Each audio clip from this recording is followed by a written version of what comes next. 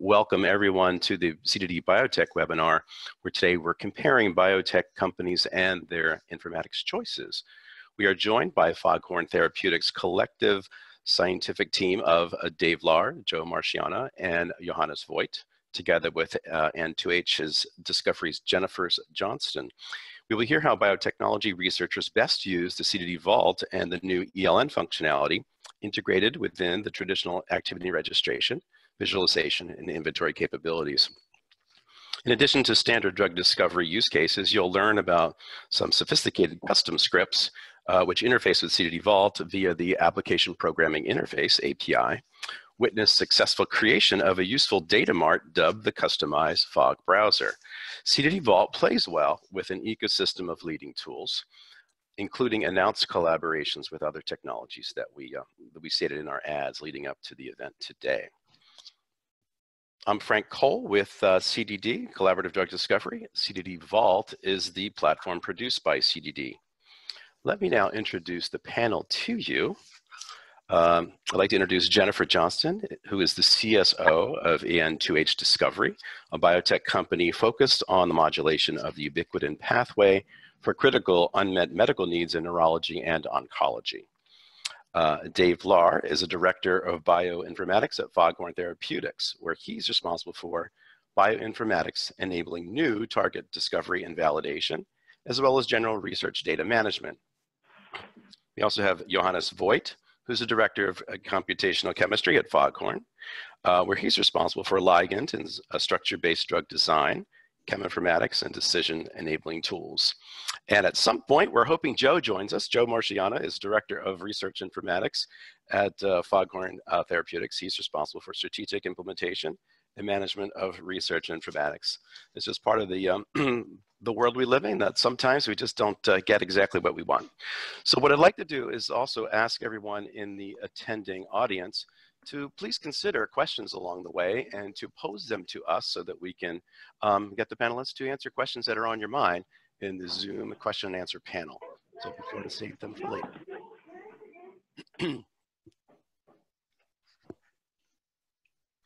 All right, welcome everyone. Oh, sorry about that. Before we move on, we want to invite you attendees to make sure that you do that. Jennifer, if you'd be so kind to introduce yourself to our audience and start the discussion, that would be fantastic. Sure. So, as Frank mentioned, I'm the CSO of N2H Discovery, which is a small startup company on the ubiquitin proteasome pathway. Prior to that, I was head of discovery research at Elan Pharmaceuticals, which was a neuroscience-focused company. So, my experience at Elan really led me to understand that I could start something that was reasonably virtual. And now today, when you hear more about what I'm doing, I'm really using CDD to help capture all of the virtual CROs and consultants that I work with into one coherent company. And then, so let me ask the Foghorn team also to introduce themselves. Dave? Hi, I'm Dave Lahr, Director of Bioinformatics. We provide next-gen sequence analysis for the company, as well as mining of publicly available next-gen sequence data sets and other big data sets that are relevant, such as the dependency map from the Broad with cancer cell line viabilities and things like that. Yeah, hello, this is Johannes Voigt, Director of Computational Chemistry here at Foghorn. I've been with Foghorn for about half a year. Prior to this, I was at organizations like Gilead, Schering-Plough, and then Merck. As mentioned, I'm responsible here for cheminformatics, and clearly hypothesis generation usually starts with data analysis, hence CDD, and the in-house integration we're talking about is quite important. But besides from this, I'm also dealing with a lot of ligand and structure-based design approaches. And now what Joe is unfortunately not yet dialed in. So he is leading our research informatics efforts here. Okay. So how did Foghorn get founded? And then can you tell us a little bit about your chromatome regulatory system? Absolutely. And how you're using that for drug discovery? Great. Can we go to the next slide? So we're looking to pioneer a new class of genetically defined medicines. The chromatin regulatory system at a high level is responsible for what genes get expressed, when they get expressed, and the order, the relative order of genes that are expressed. Initial analysis of public data sets and other data sets has indicated that 25% of cancer tumors have a mutation in one or more of the components of this regulatory system. So it is potentially a broad class. There are a lot of opportunities here, we think.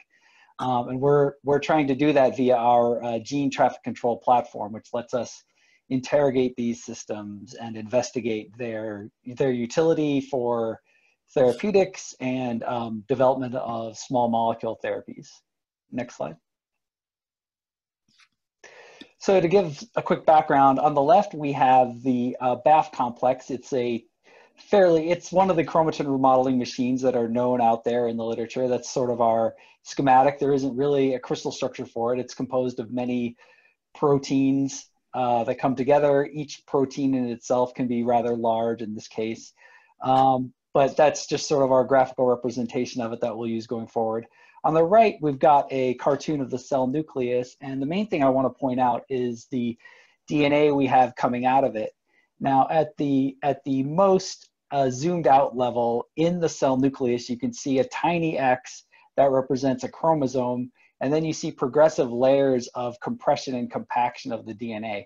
At the furthest outmost layer, you see the DNA is coiled around these things that I think look like Oreos. They're histone proteins. And that combination of the DNA coiled around the histone octamer is a chromatin unit. And that's what the chromatin regulatory system controls. It controls accessing the DNA at that level from the chromatin. Next slide. So here's another schematic of a typical normally functioning chromatin remodeling machine. If things are working correctly, it'll be able to come in and identify the right location along the sequence where it can start unwrapping the DNA from the histone octamer to allow gene transcription. That's one sort of way the system works. Next slide. Another way the system works is transcription factors are also very important in this, and it's known scientifically, publicly, that the transcription factors now bind to both the chromatin remodeling complex and the gene that is being transcribed, or going to be transcribed rather. And so there is an interaction, in the past, the interaction between the transcription factor and DNA has been attempted to be targeted as a therapeutic. We think we'll be able to, or we hope to be able to, target the interaction between the transcription factor and the chromatin remodeling in order to provide more targeted therapies. Next slide. To provide a sense of the opportunities here in the sort of mutation landscape, we've got this heat map where on the vertical axis next to the BAF machine, we've got names of some of the genes that are part of the BAF machine. These are the subcomponents, the individual genes and proteins that go in to make up the BAF complex. And on the horizontal axis, we've got different cancer types. And you can see we've highlighted some cases where there's an especially high rate of mutation overlap between a BAF component protein or gene and a cancer type. And those are some of the areas we're starting to look into. Just to be clear, we're not going after mutation-specific treatments. We're really going after synthetic lethalities and other opportunities. Next slide. And we recognize that this is not just limited to cancer. There's a lot of literature out there about how chromatin dysregulation occurs in and may be responsible for diseases in other areas such as neurology, immunology, virology, and we're actively starting to explore how we can start to work on develop therapies in those areas as well. Now, I think to your other question, Jennifer, about the sort of my experience, how is Foghorn different from other places I've worked? My past background was at the Broad Institute, which is more of an academic institution. So a lot of the differences I think can be attributed to academic versus industrial. But I do think, I really do think there is a unique character to Foghorn where everyone is uniquely focused on their projects in a way that is invigorating every day. We have a wide diversity of talent, biologists, chemists, drug discovery people, all focused in coming together on a given project and bringing their diverse skills to move the project forward. And that's really something great to see that I've really enjoyed in my time at Foghorn that I haven't seen anywhere else.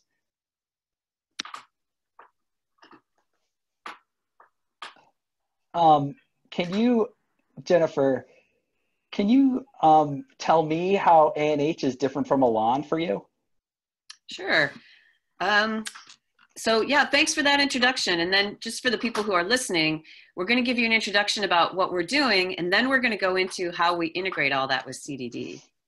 So yeah, so as I mentioned, I'm at this small startup company, and previously I was at Elan. A couple of the projects that I'm working on were based on the experience that I gained at Elan. So, you know, but just to be clear, and first, Elan was exclusively neuroscience and focused on a wide variety of protein targets in that space, using antibodies, peptides, small molecules, whatever you had to do to target that target.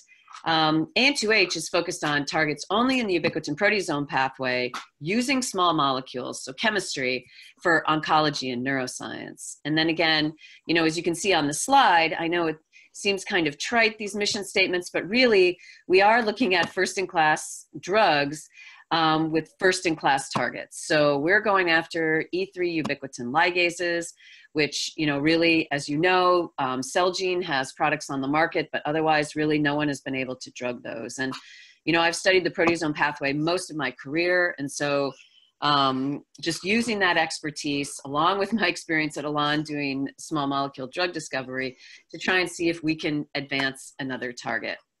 And then again, just on this slide with the pie chart, the other important thing I learned at Elan is that if you go after a target that has very deep biology, highly validated, for example, human genetic data, chances are once you are able to actually get a small molecule that impacts that, you'll have therapeutic relevance in the clinic. So, you know, we really do have deep biology and target validation, as well as the small molecule drug discovery. And then again, just the final point here is that you've also got to have a strategy to get to the clinic. So nobody wants to take 5,000, you know, Alzheimer's or Parkinson's patients anymore. It's all about learning from what's been done in cancer to stratify patients into smaller groups. So, you know, we really have these three kind of arms that we do at AN2H. Novel targets, biology validation around the targets with small molecule drug discovery, and then having the clear patient strategy for getting to the clinic. And so, you know, how is this related to Elan? Again, I'm the co-founder of AN2H, but the idea really arose at the end of Elan when we were transitioning the research team out of there, where I got the crystal structure of a novel E3 ubiquitin ligase. And so the crystal structure told us there was a kind of an interesting chemistry approach we could take to activate what we learned was an auto-inhibited state, which is the majority of the time. In intracellular stimuli then creates ligands which will bind to the protein, allosterically modulated, to be activated. So that insight that we published in 2013 really formed the basis of the rational screen. And then after we did that screen and it actually worked, our lead compounds that we're now advancing. Great, that's awesome. So how do you use CDD with your teams to enable collaboration? Yeah, so maybe if we can just go to the slide with the CDD, where we have, you know, kind of all the interaction laid out there.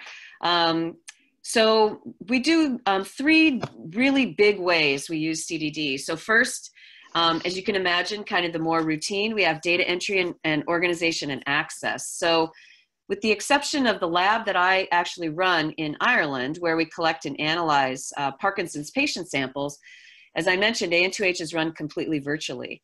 We have a variety of CROs all over the world. I have people in China, Ireland, France, Scotland, England, and then in the US, I have people in New Jersey, San Diego, New York City, Michigan, and Boston. So CDD really allows me to control access to the database, where I can have my specific CROs enter their data directly into the database. So for example, let's say we have a new SAR compounds that my chemist here in California has designed. People in China will make those compounds. Those people in China then can enter them, register them into the database. That then triggers shipment of compounds to our CRO in New Jersey to then run biochemical assays on the new compounds. That biochemical data then gets entered into the database, and my MedChem consultants can go and log into the CDD and see what's going on with the SAR they designed, from both the compounds that have been made and registered, as well as what's the data that's coming out in our biochemical assays. At the same time, the lab in Ireland can enter patient sample data as well as cellular assay data that we're using for compounds that have already been through our biochemical assays. So we kind of have it, rolling through with compounds, biochemical assays.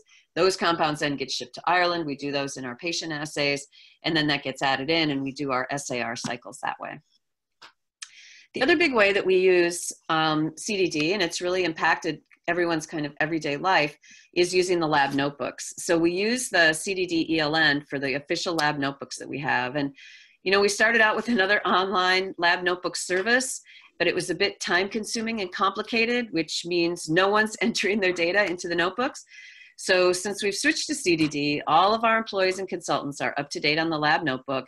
And it's a resource that I can routinely use when people are in Ireland and they're asleep, or China, and I want to look at the data.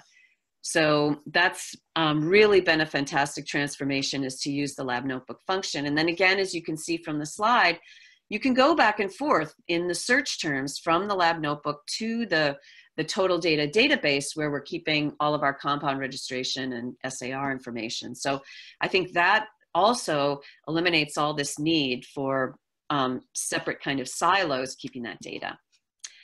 So then finally, we also use CDD as a data room for our investors. So just like for the CROs, we can create an isolated space for the investors and diligence teams to access only the data we want them to see, and we can organize it however we want. So, for us, having a one-stop shop for our data really saves a lot of time and energy, as well as increasing compliance.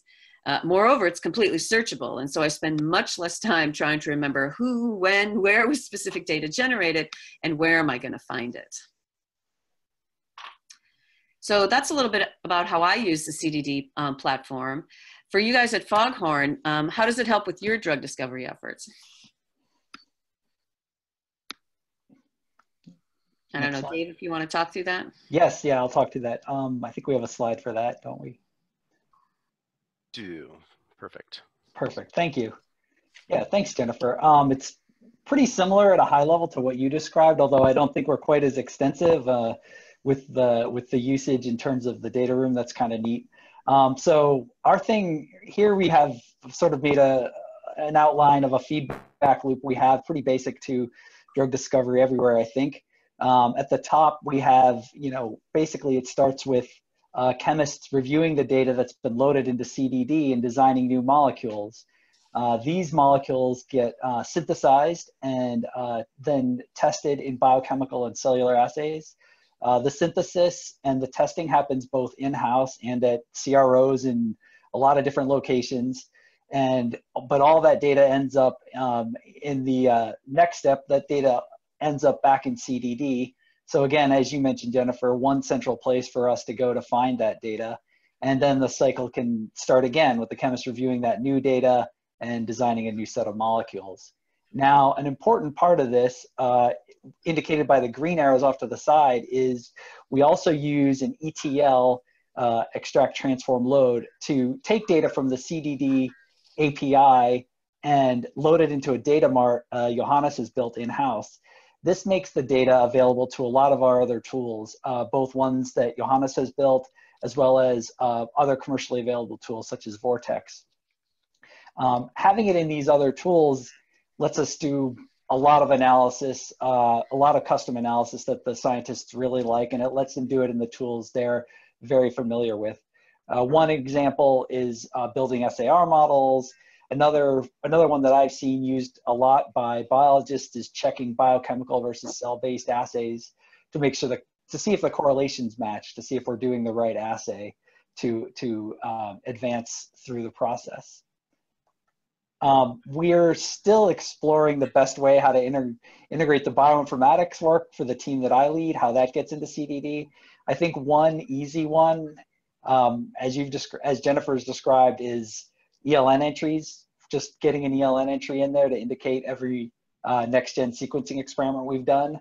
Getting the results of the bioinformatic, or the results of those analyses are fairly complicated, and it's going to take some deep thinking by Joe and I and the other members of the bioinformatics team to see how we can represent those in CDD, but I think there'll probably be some way that'll be meaningful. Great. So then how do your biochemists use the new CDD Vault ELN module?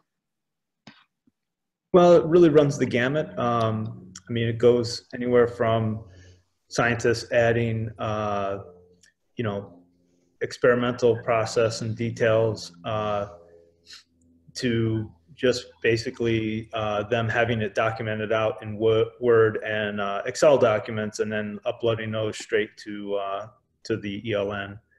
What's nice is the flexibility of the ELN allows, you know, different degrees of you know, details being documented, you know, right on the ELN page. So for us, it kind of allows us to kind of cater to all the different users and what they're comfortable with. And then obviously it allows you to do, you know, one-off experiments as well, in terms of full documentation, you know, concept to results, you know, with conclusions and everything else. So yeah, it's a nice tool, kind of caters to everybody.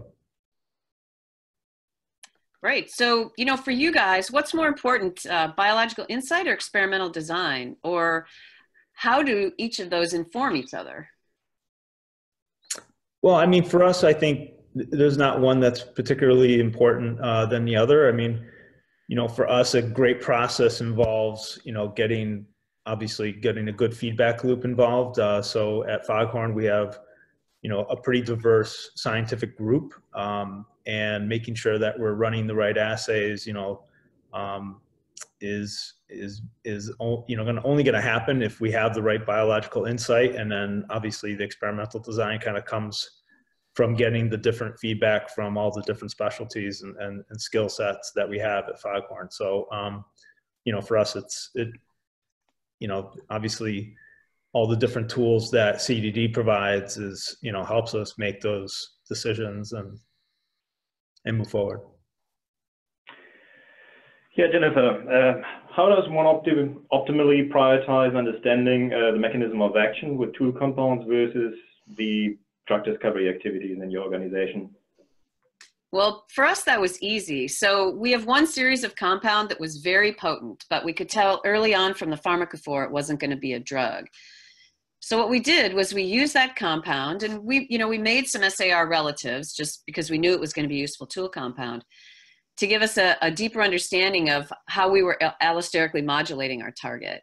So having that tool compound early on was critical to guiding us to, you know, a molecular mechanism of action for our lead compound. Even though we used a rational design, you know, you could imagine that maybe you got compounds that worked, but they weren't working through that mechanism. So we really were pressure testing our mechanism of action for our rational screen. And so, you know, it really helped us understand that, yes, the way we designed the screen was the molecules that we got out. And so what was really important was that CDD really eliminated, you know, what we had before CDD, which was this constant Excel spreadsheet updates. And, you know, you keep cellular data in an update, and you keep, you know, one compound series in an Excel spreadsheet, and you're constantly updating that. The problem is they end up being really large, they're unwieldy, they're numerous. When you update them, then they have a similar name and you can't keep track of which version.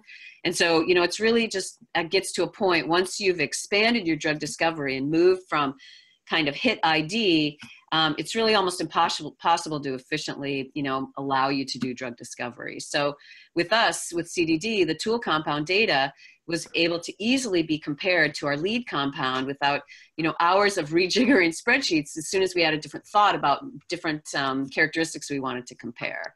So, you know, for us, that's kind of how CDD has helped us use our tool compounds more efficiently to inform our actual lead compound discovery.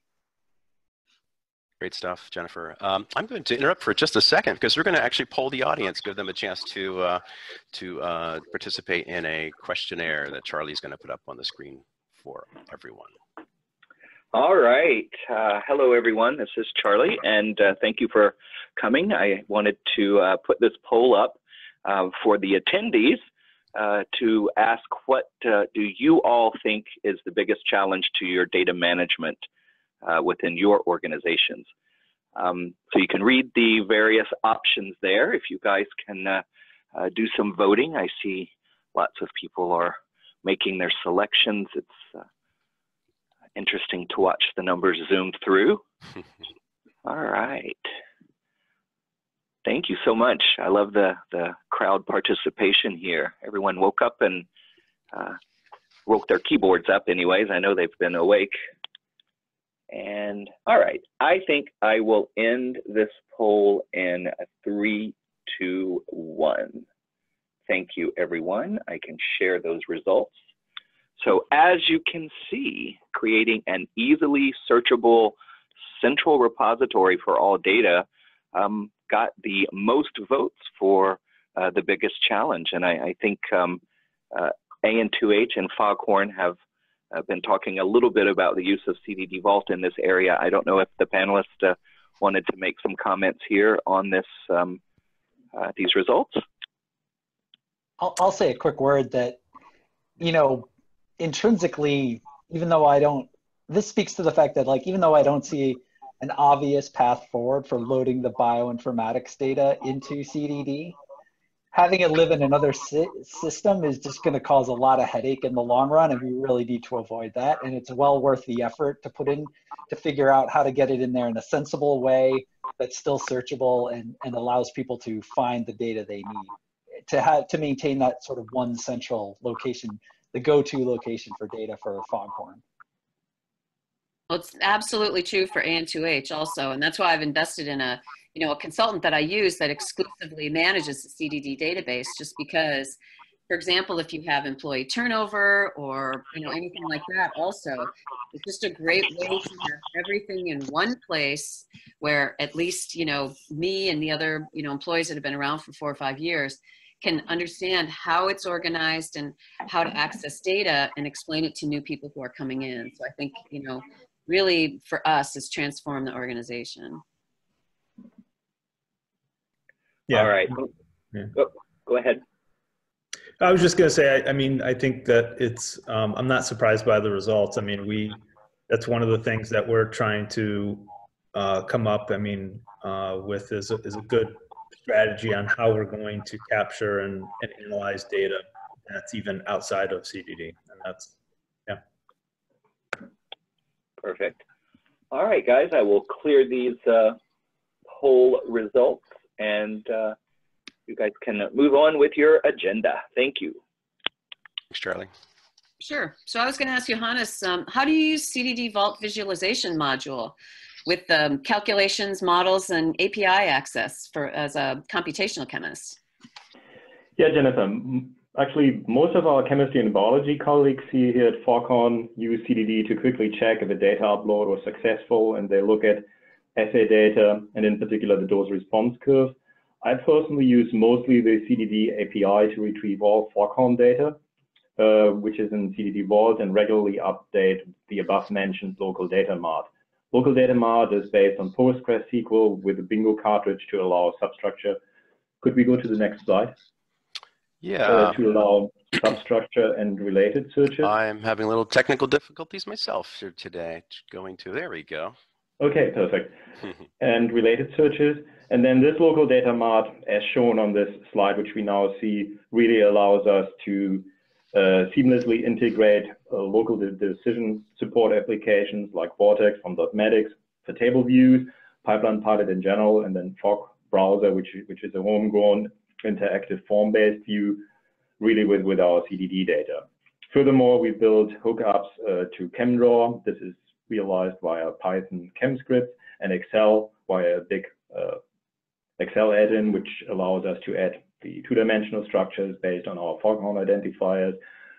We can retrieve for one or multiple assays and for one or multiple readout types. We can add this directly to Excel or to Vortex. So we have a lot of customization in Vortex, which allows us to seamlessly interrogate and then update and then view data in Vortex, which comes originally from CDD. And then finally, we can use Pipeline Pilot and then Data Mart to generate PowerPoint slides directly, which lists the SAR in the format. Usually people like to see it for project review meetings, and that really saves a lot of time that people don't need to copy and paste and make mistakes. So that was really providing a lot of time savings. Yep, I have to say I use that also. It's a huge savings of time. So again, what do you like about the API access to CDD Vault, and how do you do regular versus unique calls? And how, or does it actually generate more sophisticated insight? Well, as mentioned, the API really allows us to retrieve all of our chemistry data and all our assay data in real time from CDD. And then we can analyze it within CDD or also with above mentioned tools. So the CDD Vault visualization module is great, but we often need specific customizations and more direct integration and interrogation with our local tools, so such as mentioned Excel, Vortex, Fog browser. And on that note, a few additional API features would be great. For instance, substructure search by API calls, querying protocol data not only by run dates, but also by the date the given run was loaded or last change, because sometimes data is loaded for a given run a couple of days after the run date, and then if you just use the run date as a query, what has changed in the last 24 or 48 hours, you would miss these. So then, yeah, you guys have a lot of unique kind of custom tools too. So how does CDD Vault interact with Fog Browser and Fog Slider? And then what's done or even defined synchronously versus asynchronously? So some calls are synchronous. For instance, in Vortex and then other tools, we translate our corporate identifier to the CDD molecule ID. And that in turn then allows us to point directly back into CDD to the page which lists all the details about a given molecule, the registration information, the batch information, all the protocols in which it was run, including the dose response curves. Another example is we retrieve results from saved searches also directly in Vortex. And that clearly is an asynchronous search because that takes quite a bit of time to retrieve it. And then for the local database, data mart population, we naturally also use asynchronous API calls, as this retrieves a large amount of data, and that exceeds the 50-page limit, which is only allowable for synchronous API calls to the CDD API. Great. Jennifer, let me ask you a question. How do you balance the need for well-curated data versus the onus it puts on the scientist who's entering the data? For example, at Foghorn, on the informatics side, we try to avoid free text fields at all costs, instead using pick lists. But that increases the burden on the scientists who are loading the data. What tools would be most useful in reducing that burden, enabling the use of controlled vocabulary or ontologies throughout CDD? Well, yeah, so we've taken an approach that I hope covers both sides. So we absolutely put all data into the database using the ELN. But we also add in the curated data that makes it into the PowerPoint presentations, for example, for our group meetings or our external meetings and manuscripts. So, so far it's been pretty easy, but it might be because we're still small. And I, pretty much know what I'm looking for and who generated it roughly when they generated it. But I do agree with you that having more precision in searching is always better. And especially as you integrate between wanting to search, let's say, a substructure search, to then search through all the documents that we've generated that involve using that substructure. I think that might, be a place where there could be some advancements to make it easier for the scientists, for example, to have all of, our compounds are AH, all of AH, 251, I'm making that up, and then go be able to pull up all of the data from the lab notebooks and the presentations that have been generated with that, for example, with that molecule. That would be something that would be very helpful. So Dave, what are your key capabilities of the CDD Vault activity and registration module? And then why did you select it for Foghorn? Given that it sounds like with Johannes, you've got quite a bit of in-house kind of information technology expertise? And then how did it compare with other systems you've used in your career? It's a great question. So we did have CDD a bit before Johannes, so things might have gone differently otherwise. But the CDD is strikingly similar to an NIH-funded system I worked on previously, and so I was immediately biased towards it. I was immediately familiar with it. I worked on a system, helping build a system called the Bioassay Research Database, or BARD for short. I learned part of that similarity is by design, that CDD had looked at BARD when they were doing, as they've done their development work. From my perspective, CDD has made some great simplifications in the user interface, and it really improves the usability and user adoption. I'd love to see the controlled vocabulary that I was talking about, in particular, something like the BARD vocabulary or the bioassay research ontology applied throughout CDD. I know that's been applied in the ELN, but for us, on our side, for our use, what we see is it would be great if it were part of, if there were one authoritative list of species or cell lines or protein targets, and then we could use those in the ELN or for the pick lists in protocol conditions. That would really be key for us. One of the key things I ran into as part of the BARD project, we were migrating data out of the PubChem system into controlled vocabulary, and there were a million different ways people had described a given cell line in PubChem, and that made it really hard to search PubChem. And so that's like the classic example, but it crops up all the time, things like that. And really trying to standardize on that is one of my, I don't know, that's one of my passions, I guess.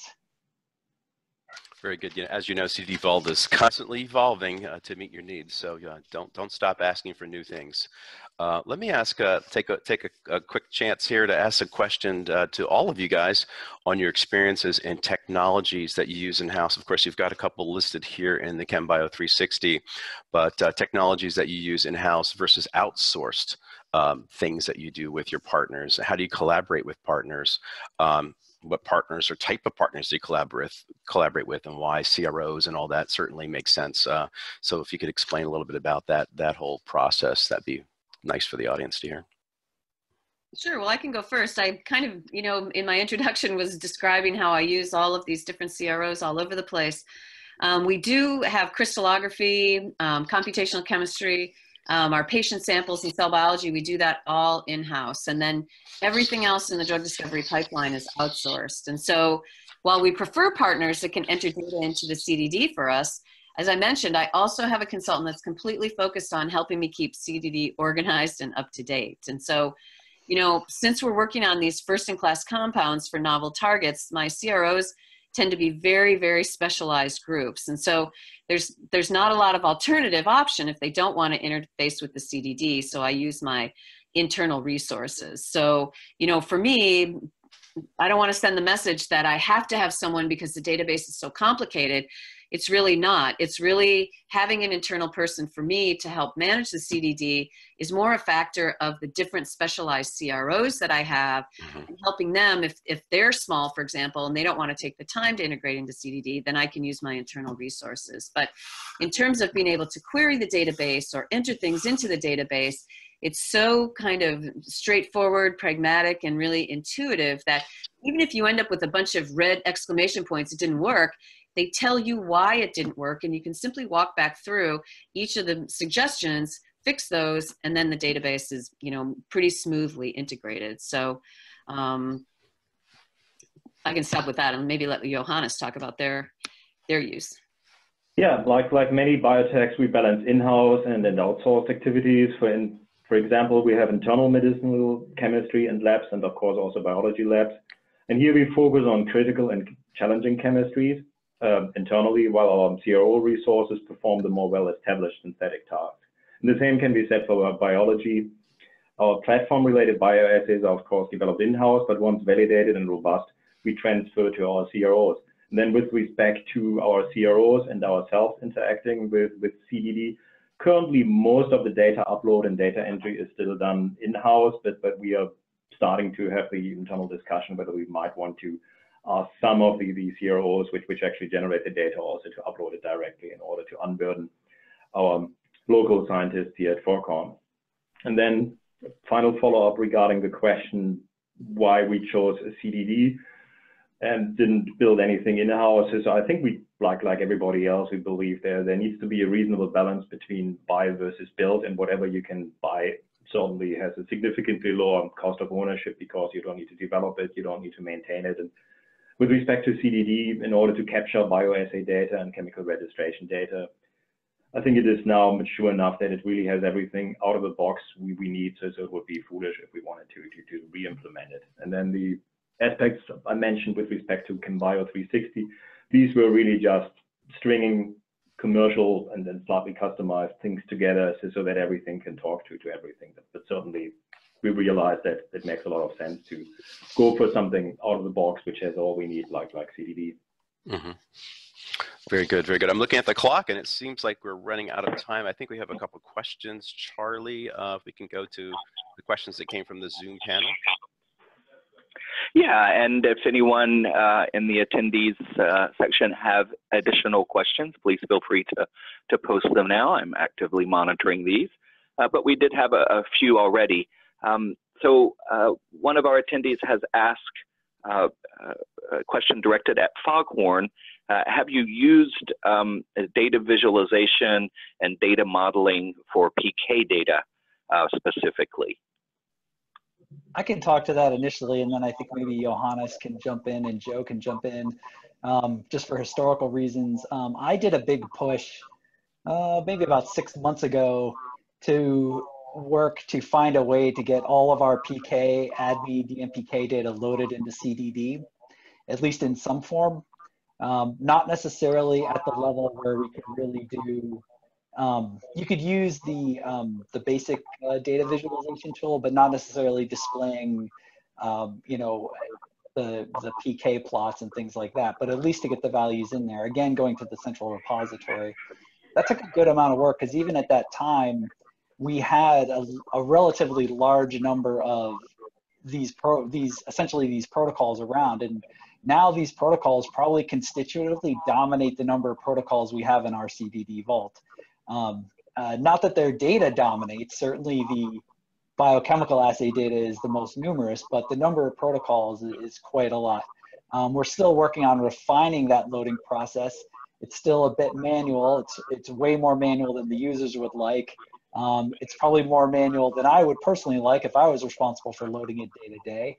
But I think we're getting there. Do you guys, Johannes or Joe, do you want to speak to that a little?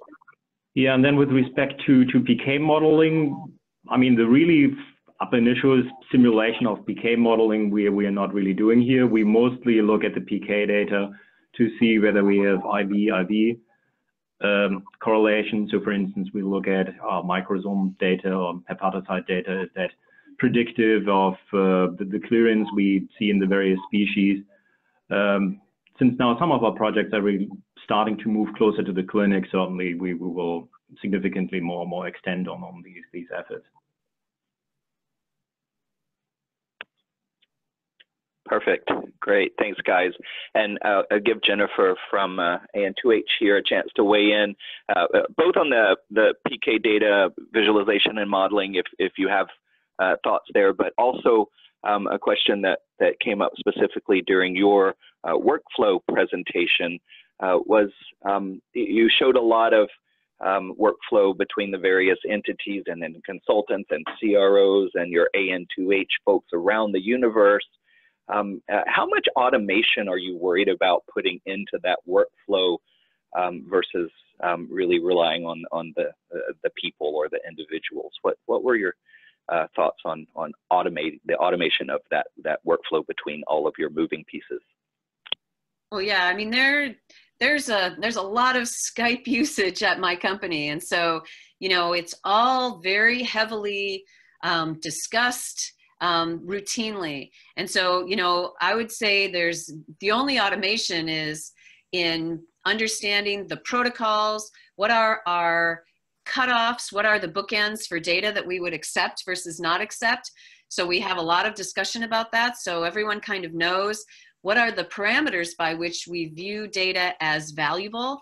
And so, you know, having that kind of understanding, discussing it, talking about it, you know, I can say that one of the most important things about having a very virtual organization is having good communication skills, because it cannot run by itself. If you think that you're going to allow this thing to run by itself and just set people up to just do their work and then enter it, it will fail. You have to put in a lot of work to discuss it. Data comes back and it doesn't make sense all the time. So, you know, I know we're kind of giving you the Julia Childs, here's the cake out of the oven kind of picture today, but really this is a lot of time, a lot of effort. I spend a lot of time looking at the data from all the different aspects, from, you know, the compounds that we're making all the way through to the PK tools that we were just talking about, talking to each of these CROs all the time, making sure we're monitoring the data before it gets entered into the CDD. So the only thing that's automated in my workflow is the SAR for the chemistry, because really that's reasonably reproducible. Our assays are dialed down. We've done those a lot of times. We can synthesize the compounds, register those, test them in the biochemical assays. That's pretty automated. But once things come out of that funnel, we have to decide, okay, are these compounds we really want to send to the cellular assays? And from there on, there's a lot of discussion about everything. So for us, that we only automate the front end. Perfect. Thank you very much. Foghorn, any thoughts on automation from your side, or? Yeah, we have a little bit that I've worked on in terms of, it's very simple, and I inherited the code from a predecessor who was a consultant who was managing CDD prior to me joining Foghorn about a year ago. And the basic premise is that the automation allows transformation of data that's output from an Envision instrument and gives a relatively simple form for scientists to annotate in what compound was used and what the dose was used. And it tries to do that by, you know, giving the scientist just enters a compound and the starting dose and the full dilution, and then the system will sort of automate transforming that into a CSV file they can then load into CDD. In terms of other automations, I also built a system to help us sync up our chemistry ELN is actually a different product, and I've built a tool to help keep synced to copy the registration from that tool using its API into CDD using the CDD API. It's not the most fun tool to use, as Joe will attest, having suffered using it after I wrote it, but it has managed to keep us going and allow us to use that tool that the chemist wanted. Joanna and Joe, do you want to speak to this? Yeah, I mean, I think what's important is that, you know, when you start automation, or at least, you know, implement any automation, I mean, you really need a pretty consistent workflow. And, you know, Dave's implementation, you know, in terms of the ETL from our chemical registration into CDD works great. I mean, it's, you know, I think is probably a little more critical of his own stuff than I would be, but you know, it works great, and you know, allows us, you know, to pretty much stay hands off, you know, in terms of doing all that data transfer. So it's, you know, I think that the tools that CDD provides pretty good in terms of the API. You know, Johanna spoke a lot to that, and we've had some fairly good you know, success implementing automation with it. Yep. And, you know, if I can just make a comment about that, I think one thing that I would do differently is that if we're developing a new assay, I would just force people right away to start putting it in an automated fashion. And that's why we don't have a lot of automation around our cellular assays, because we're using high content microscope screening assays and all that.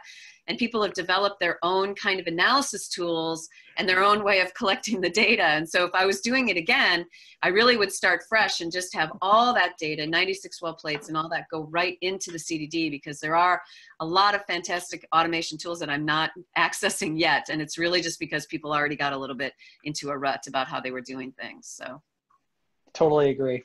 It's great if you can get in early and at the outset of a collaboration, help define the data transfer formats. It's going to be really mundane to a lot of people, but man, it can really, really speed things up. Absolutely. Yeah. Do it fast, do it early. I like that motto. Thanks, everyone. So I think I'm going to have two more questions here. And this one is a question on the kind of format of the data. Sometimes we refer to this as different religions in CDD Vault, and we're not really supposed to talk about religion, I guess. But you know, with the flexibility of storing the data in CDD Vault, you have some choices. You have some options in how you want to store the data and visualize and view the data and interact with the data. And so we do have a question from an attendee that's asking, are you storing your data more in kind of this wide many columns type format? Are you going into a tall and skinny format, maybe using something like the protocol conditions feature that's available in your protocol definitions within CDD Vault? Do you have any guidance on someone who might be at the point where they are now making a decision on how to go with this? Because, you know, you really can do it in multiple ways here. So I guess that's the question. Yeah, let me speak to this. I would certainly suggest to first go by tall and skinny with as many protocol conditions as is sensible, so you minimize the number of unnecessary protocols and just condense it. But then clearly, once you want to communicate and deploy the results to your end users, you clearly then need to pivot it and then convert it into a large and then wide table. And that's for instance part of the processes we've outsourced from CDD and have put into the data mart, so we can summarize for a given project at the summary average level all the assays users are interested in. But originally the base data storage clearly needs to be tall and skinny to really allow all the flexibility of dynamic conditions and readouts. Yeah, I'll echo that. I'm strongly in the tall, skinny camp, and I've been, you know, driving that in our CDD Vault as much as I can. I think one of the features in CDD directly, the idea that the results will be aggregated based on protocol conditions, gives us an initial quick view of that pivoting. Although there's much more sophisticated stuff that can be done in the data mart that Johannes has built. But I think there's even an upcoming feature that you guys are going to release soon that sort of gives us a better view into those, for each of those aggregations that CDD has done, what are the list of protocol conditions, which may not matter to a lot of people, but for us, we have protocols with 3-4 protocol conditions, and those get jammed up there and lost, and it'll be really nice to have that feature where we can just have that readout of exactly what we're looking at in each column. I think the other thing with the tall skinny pivot is a lot of these assays, people are going to, once we have it in that tall skinny format, and we then have, because we're using a protocol condition, we then automatically have that search control available right at the top. I find that super useful. I've had our users say that's really great to be able to go in and say, oh, I just want to look at the data for this target protein, and they can just jump right to that. Excellent. Thank you guys so much. All right. I think for our last question of the day, we have a question here on the data privacy and security within CDD Vault. So, you know, I can certainly answer the technical questions and talk about how our, you know, security officer ensures that CDD Vault is using the most sophisticated security technologies and layers to create these wonderful defenses for our CDD Vault servers, and you know, being FISMA compliant and having second factor authentication and a variety of user roles to really help make sure that only the users you want to be doing things within your vault are able to do those specific things.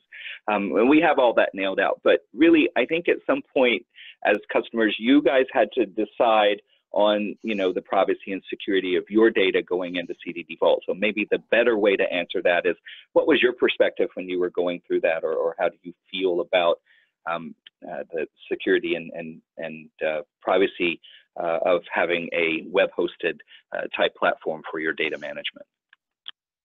Oh, sure. I mean, I'm happy to speak to it first. I certainly had a reasonable amount of pushback from within my organization as far as, you know, CROs all over the world, you know, being able to access this. And, you know, I really just felt that the ability to increase our, you know, workflow without demand on our internal group, which was very small, was going to outweigh any worry that we had about security. And, you know, I think our experience has been, you know, through interacting with people, talking to them as they enter data, that it really has been great, that there's a narrow alley that they can access, and that's what they can do. And again, that's why I've expanded it into my lab notebook. And then now we do all of our data room there, because we've just seen through our experience that, you know, if you're worried about, you know, some CRO being able to access your whole database, we have not found that to be the case. So, you know, that, as far as I'm concerned, I really kind of have left all those, you know, a couple of years ago. I don't have that concern at all. Yeah, I can take an initial stab for Foghorn people. My take on it is that you guys are going to do way better at security than any of us are.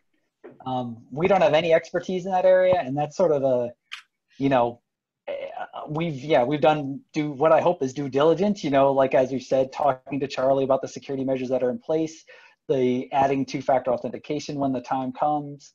But again, I think, and this is also a case for, you know, outsourcing a lot of software in general, is, you know, we're not security experts, and at a company our size, it doesn't make sense for us to hire a full-time security engineer to sort of ensure that security, that we, you know, to build systems and build all these security things. It's much better for us to let you guys have that security engineer be working on that for a whole range of people and ensuring all of us are secure. That just is a better model in my mind. Thanks, guys. I'm going to start to wrap up here, but I will say that I wanted to make sure that everyone knows that Charlie's the Director of Customer Engagement. Has been with us for quite some time, so he's heard all the questions and all the concerns on security and all kinds of other things, including the functionality enhancements that we constantly make. So thank you for all of that.